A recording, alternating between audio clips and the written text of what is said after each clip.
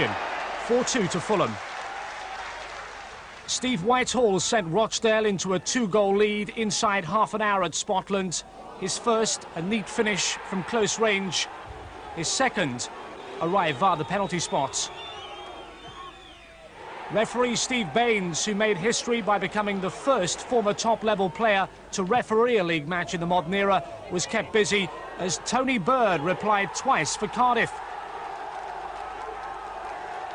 There was no doubt about the best of the lots, a goal that would have graced the Premiership.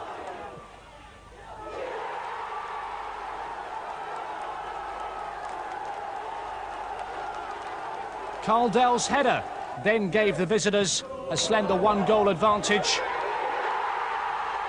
But they threw it all away, allowing Dave Thompson to rescue the day for Rochdale. It finished 3-3.